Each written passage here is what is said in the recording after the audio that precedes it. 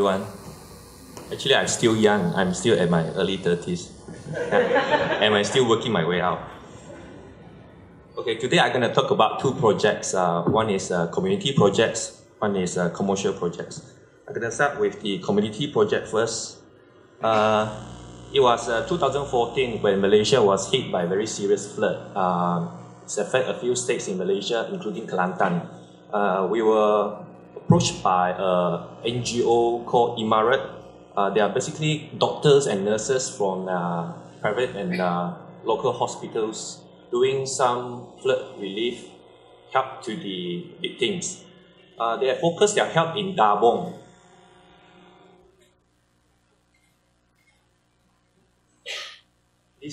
This area in Kelantan is on the upper stream, slightly lower than the Gua Musang. So I think everyone knows that Gua Musang is a place where a lot of illegal logging happens. So they approached us. They wanted my boss, Ng Set San, to come up with an idea of a house that can withstand the flood, the coming flood, because the amount of time the villagers required to recover to their normal life is a lot. It happens in December 2014, but when we went in for help, it's around March 2015. But the build lasts until 2016, about 2 years. So we come out and then we group together with Epic Home. Epic Home is another NGO doing a lot of build for rural area for Orang Asli. So Epic is very experienced in doing all these houses. They can build it very quick for 4 to 5 days. And then they got the template. It's a bit like IKEA, but it's IKEA for house. They got all the installation method, and then they can train volunteers for a few days, and then they can send them in to build the house. So I think working with them is the wise move, and then we need to do a bit of tweak on their existing houses in order to tackle the situation. So we came out together with them, and then end of January, before Chinese New Year, we went to the Kelantan Dabong for a site recce. This is one of the photos that I took during the site recce. A lot of the villagers are drying their stuff outside. So we got a local agent. It's something like a ketua kampung in the area to shortlist a few families that we think is the most needy. And then we went in and then we interviewed the families with Epic Homes, try to find out the situation of the flood, what happened, where does the water come from, how high is the water level. And the water level actually goes up to until 6 meters. Some area goes up to 10 meters. So actually the whole house is under the water. So this is some of the site photos. The river is actually not so wide. Everything become wide. Roads destroyed. Slides everywhere. And then this kampung, most of the kampungs in Dabong they are kampung, but the kampung is very big, and then all the houses are scattered around. So you can't walk from one house to the other house. But this particular kampung is more dense. It's by the river, so it got very serious damages. The whole kampung is gone actually. So some of the houses are brick house, some are timber house, traditional timber house on stilts. Those brick houses are okay, they stay intact. But the timber house, especially those on stilt, because they don't have the connection, they don't have a bolt and nut connection between the house and the stilt. So they basically just rest on the stilt, and then they have been carried away and then disattached. This one fallen off. We did a one day site recce. We went to 5 families, and the interesting part is because the founder of Imarat, the father worked for JPJ, quite a high position. So we got a JPJ escort to bring us everywhere. So it's like VIP. So we recce until night time. This is the kampung that the water level goes up to 10 meters. You can see the carpets You can see the carpets is on the tree. And then when we were on the side, some of the chicken and some of the goats still on the tree. After a few months. Quite serious. So I never imagined this kind of magnitude of flood happening in Kelantan. We read it in the newspaper, 10 meters, 6 meters, you don't feel anything, but when you went there, you feel scary. So during the site recce, we found some of the houses that did this extension of their house using BRC netting. So most of them survived because of the porosity. So we try to take this as our design thoughts for the flood relief house. Our first prototype that we hope it can help the villagers. So after some of the interviews, we decided to choose this family together with Epic because they have a grandma, the mother is pregnant, and then one of the children got bone cancer. And then this house is nearer to our base camp, so as a first project, I think it's easier for us. So we can learn from our first project, can learn from all the mistakes, so Epics can improve on the following houses. Okay, these are the conditions for the house, fallen off from the footings, and then this is the kids. One thing about they are still quite happy despite the flood, and then some of them actually they started to go back to school, but meanwhile they are still cleaning their houses. It takes months. Some of them the flood hits again, even when they are still doing the recovery. So when we go back to KL, Epic actually did most of the things. My office actually just used our mouth to work on it. Epic did everything, and then they do all that. They are able to mobilize a lot of volunteers because they got a database, and then we did a bit of brainstorming on modifying their houses. So what we did basically is we studied where the river comes, and then we designed the facade facing the river to be porous. So we try to design a second skin for the building for privacy using creepers trellis. So when the floods comes, it doesn't affect so much because the facade is quite porous, just like the BRC. So this is early March, and then Epic Home got everything done in their workshop, fabricate all the steel construction members in their workshop, and then they send them over to Dabong with the help of Imarat and the local agent. So day one, Epic went in to do the things first. They do all the hard job actually. They build the footings in day one while we are still on the bus on the way going to Dabong. So the next day, they started to erect the steel column and beams.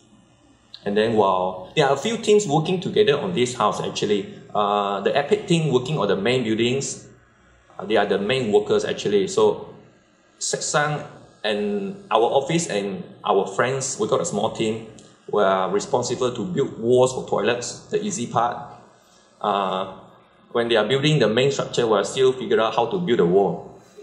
And then the other team, the BG, just now how we mentioned, they are responsible for door and windows, and then some miscellaneous items, and then another guy is responsible for the toilets. So we build everything except for plumbing and wiring. We hire a local to do it. Okay, this is second day. The third day, roof rafters, floor joists, these are all built by Epic. We are still figuring out how to build the wall. We are still figuring out how we calculate all the holes on the BRC, how many to cut, because we got limited materials on site. We cannot waste them. So we need to do it very slowly, but within 4 days. So day 3, we started to build the toilet walls actually. Quite nervous. So I'm going to show you a video on the process. these are the epic guys that were not in the video because we are not so important actually.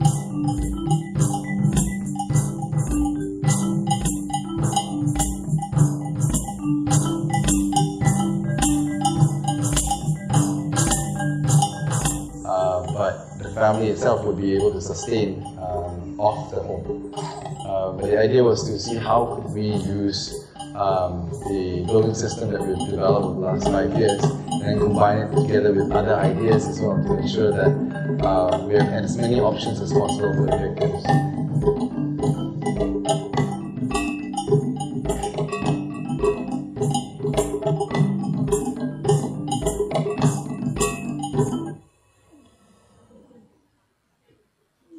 So I show you a lot of the houses, so now maybe I show you a bit of what my team did there. This is what we did. We are playing around with BRC netting. Our idea is to use a simple material, but you can end up with a lot of variations. So we fold the BRC, interlock them a bit, and then try to find local available materials to fill in to create a wall that is porous but hopefully beautiful for the owner. So this is the wall that we use. Some we use bamboo, some we use rubber stones, timbers found on site, even mud balls, dry leaves. And we use it for the toilet walls. For the toilet walls, the upper part, we leave it empty.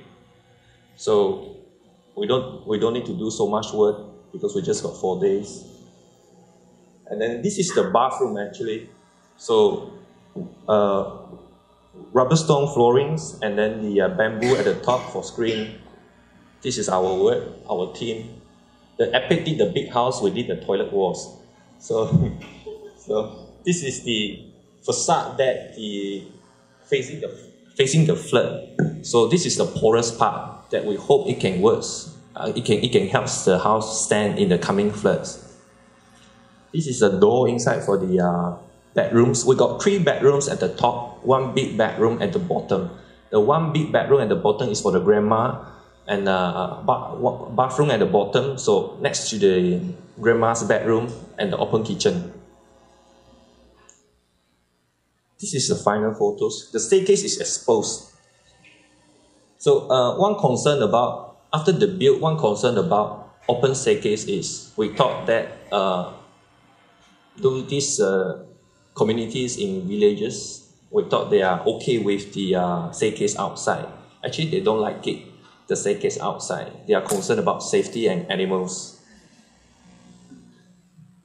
So these are the facade, the porous facade, the outdoor kitchen at the bottom, and then the grandma's bedroom, the toilets at the side. Some photos on the interiors. Front elevation. There's one house. Actually, we decided not to build on the existing footprint of the house because we only have 4 to 5 days to build. So after Epic study everything, they think building on the new site is faster. So we build it at the front of the old house. See, this is the back side. We do a bit of protrusion on the wall for shelves and storage. So after a few days, when we came back to KL, but when you ask the owner, are you happy with everything? Everything he said is okay, thank you for coming, and then we like the house, everything. But after a few days, they started to modify the house. And then they wore up the lower part to make it more enclosed. They modified the toilets. And then I think a lot more that we didn't know. But luckily we got this. We got them to try out on the trellis, which don't know whether they like it or not. But the effect is quite nice. So Epic continues to develop version 2, version 3 for the following houses, learning from the first mistake. So this is the first one, second one, third one. There are more actually, but we don't have all the 3Ds. You can see it slowly after all the feedbacks, the house is a solid house. So actually, I don't know whether we got a chance to test our idea of the porous wall. So they continue to build Epics, do a lot of advertising in Facebook. You can see all the updates, all the builds. There are a lot of sponsors coming in, big corporate companies. Sometimes they send their workers there to do team buildings. Building a house as a team building program. So normally they do it for 5 days. Some of the houses are single story, some of the houses are double story. So one house, I think it costs them about 60K to 70K, which is quite cheap actually.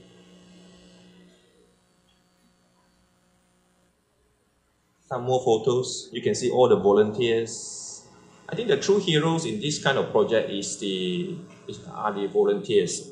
Sometimes architect really, I think for disaster relief projects, it's very hard. It's really a different kind of design for architects, which I think a lot of things we need to scale down, and then the way we design, I think is totally different. So Imarat still doing a very good job in helping the disaster victims. They are now in Palu helping them. So in conclusion, for this flood relief house program, Epic took it about 2 years to finish a total of 28 homes for 17 Malays and 11 Orang Asli. So there are some thoughts to share about doing a community job like this because we are based in KL and then the site is in Kelantan. A lot of things we need to, based on trust on the local agent, when we ask them to identify those families that we think we need to help, we need to trust them. And then there's an argument that some of the families, actually they have second house somewhere else, so they are not the most needy. So it's very hard to look out for all this information. That's the thing. So Orang Asli are more open to ideas. They are okay with open staircase. They are okay with open toilets. But for the Malay communities, they have to do a bit more enclosed version. But after all this built, there's only one house being tested for the coming floods, which is a solid one. But it still stands, but because thankfully, because the flood is not as serious as 2014 floods. So we'll see if there's any flood in the future. So now I'm going to talk about my second project. It's a commercial project. So this is a project with a Garis architect. So I'm a landscape architect actually. So I'm the landscape architect for this project. So I'm going to talk about just I'm going to talk about only on this area. We call it the North Court. It's a completed project 2 years ago. So the overall thing, it will look something like this. So I'm going to talk about more on design process on these commercial projects, on how we came up with this idea and the process to come up with this kind of structures. We are landscape architects, but we do a lot of landscape structures for our projects. So when I got this project, it's handled by my ex-colleague actually, so I came in just to carry forward. So these are the info I have. It's a very rough plan, it's a draft actually. So, and then my colleague briefed me and say, the client sent us to, not me, but my boss, to Thailand for looking for inspiration. He sent the whole consultant team, including QS. So for looking for inspiration for these projects. So they went to Thailand. And then after a while there, they come back with this idea of they wanted to do a pinnacles in the courtyards. So, I'm not the one who went to Thailand, but I have to do the job. So, luckily I got internet. So, I got this 3D built by my ex-colleague. And then he asked me to figure out how to implement this idea into the whole thing. Okay, so I started with a blank piece of paper. These are the shops. These are all shops around. It's a big courtyard.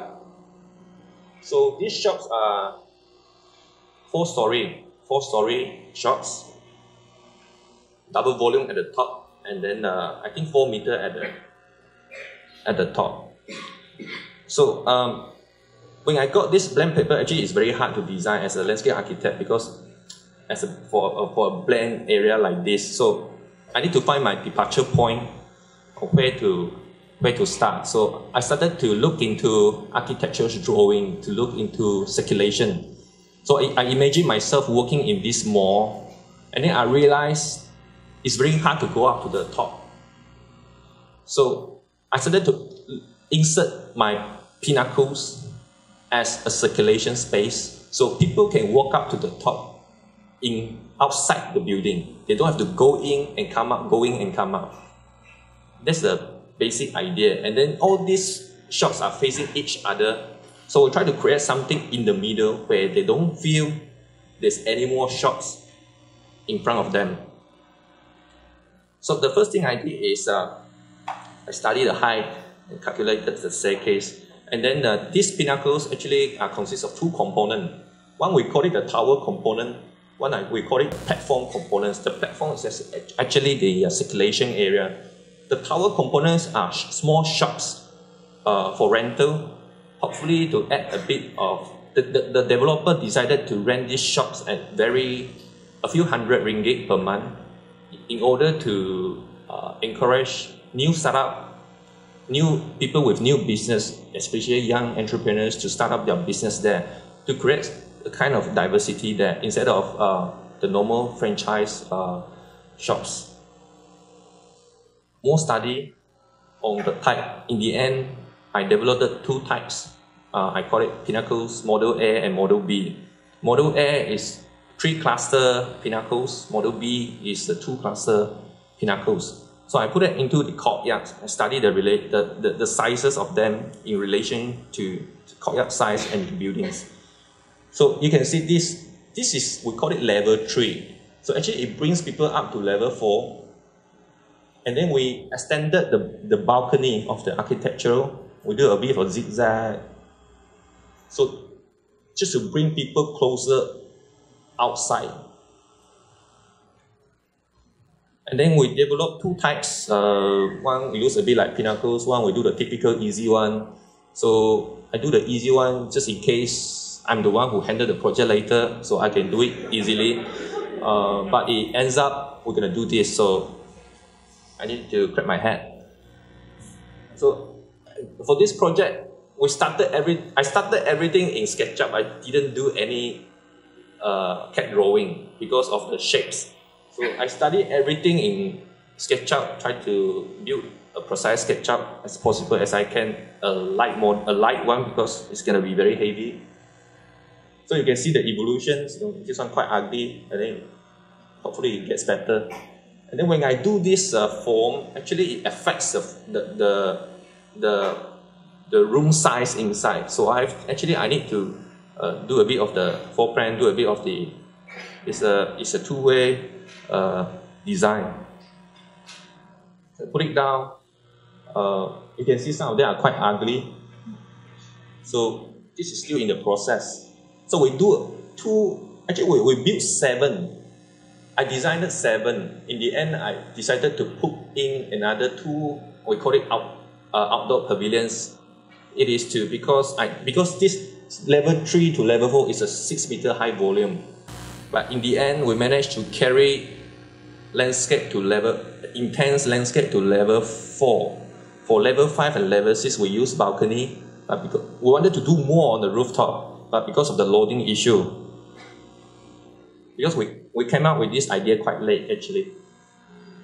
So this is more refined 3D, and then And then after that, we add up another simple model, another 3 simple model, just for people to walk up from level 4 to level 5 and from level 5 to level 6.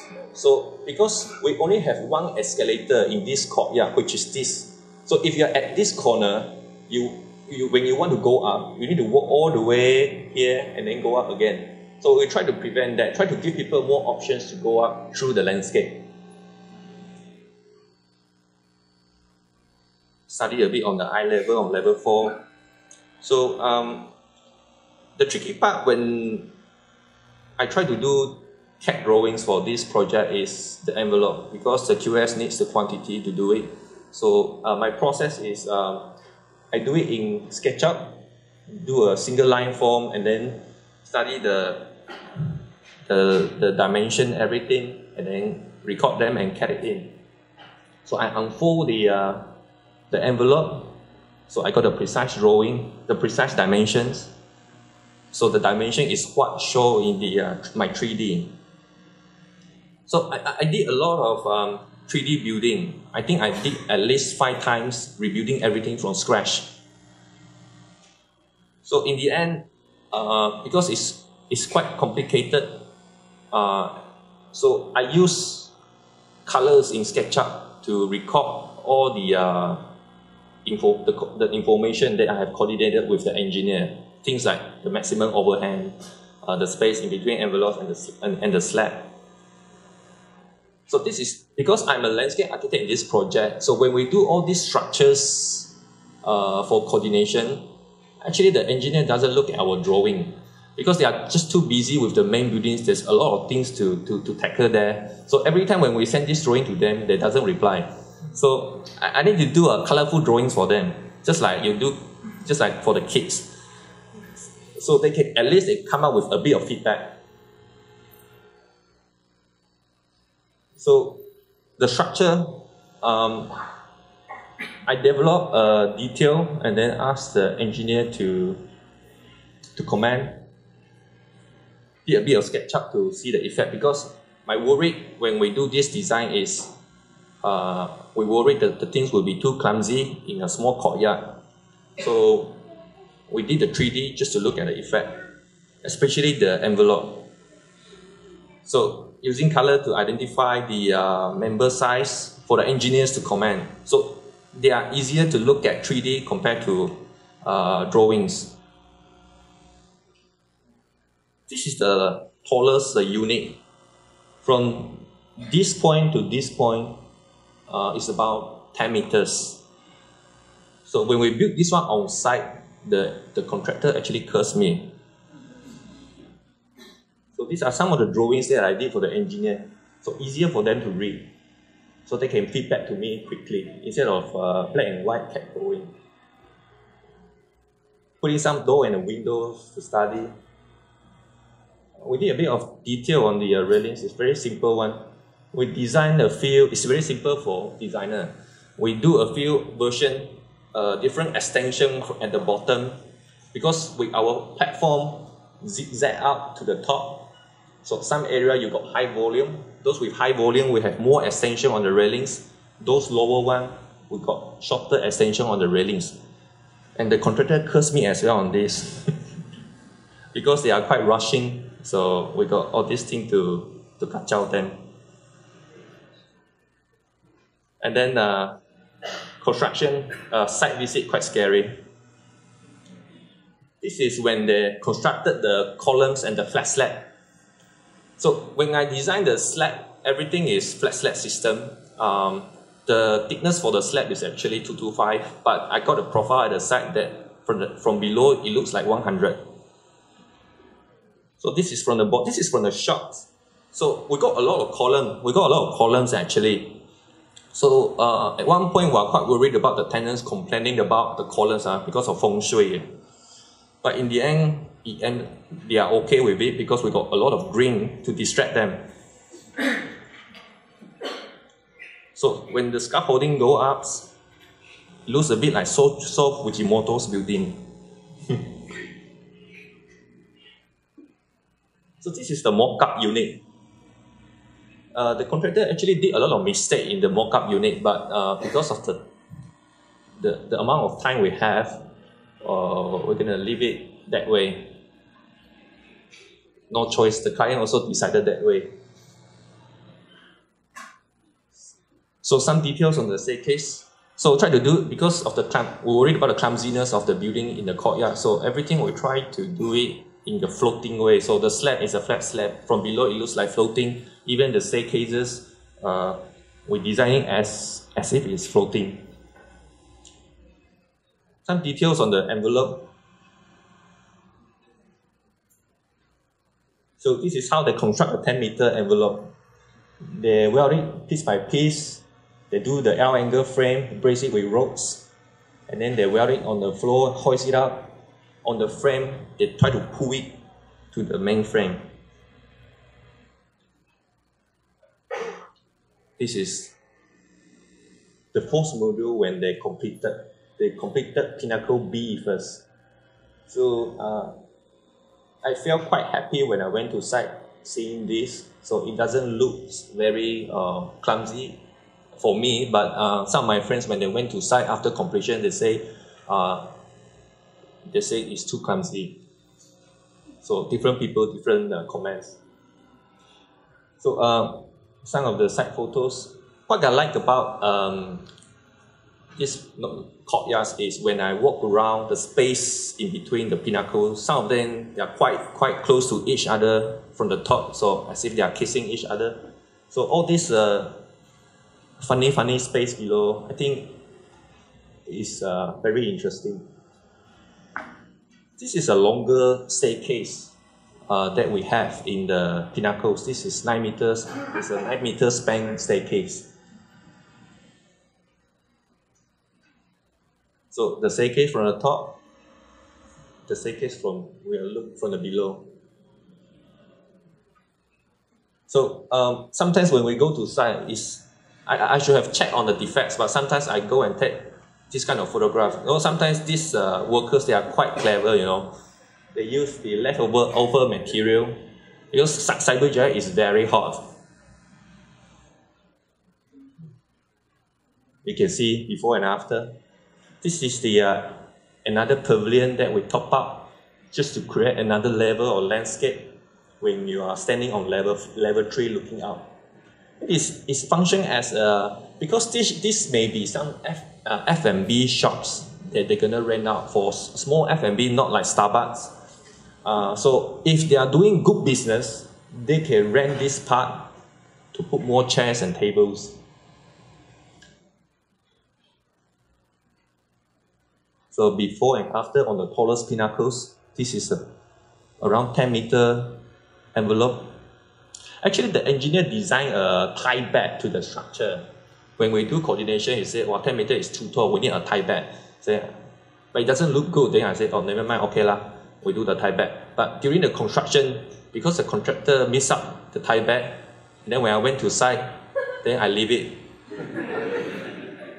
It's still standing there.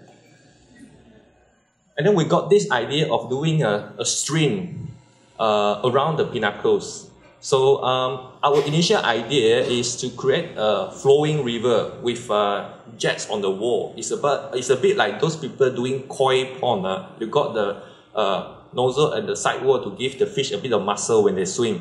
But we want to create the river flowing. But in the end, the cost is too high, so we do a normal biofiltration or water pond with small fish. So some opening on the level 4 extension balcony to bring the lights down to the planting below. Creepers going up to the railings and the envelope. Big leaves, small leaves. And then we got GI planter all around all this irregular slab. Just to give another height to the creepers. So they don't have to come up all the way from below. Some are planted from below, some are from the middle going up. So it covers the mesh faster. These are the view from the shops where we are worried about all these columns. We're worried about the tenant complaining the columns disturbing their feng shui. So in the end, we colored the column in brown, so maybe it looks a bit like tree trunk. So some creepers going up, some creepers coming down to distract them a bit. Some of the common area in the courtyard. This is the structure they can rent out. Some view from below. This is the where you stand in between the pinnacles looking up. I'm going to show you some of the views that you see from level 3 slowly going up. This is on level 3. This is on level 3. You can see when you are looking up. This is on level 6. You can see the human scale. You can see the scale of the pinnacles. On level 4, sometimes you'll see a flat angle like this, which is quite interesting. But this doesn't last long because when the tree grows, you can't see it anymore. So you got this different kind of view from time to time because of the trees. Level 5 is a bit like pinnacles coming up from the valley. Some people say these are aliens 8. Level 6, you see the top of the pinnacles. This is a level which we wanted to do more intense plantings, but in the end, we got a loading issue. So when we work together with Gary's architect, actually we're quite happy to work with Gary's architect because Gary's architect is an architect who really appreciates a lot of landscape. So we work around very closely. So when we do this, Gary's architect actually designed a module for this extension of the balcony. And then in the end, they wanted us to give them input on the location. Actually, we decide the location of the balcony for them. These are the pinnacles viewing from the center court. Okay, that's all.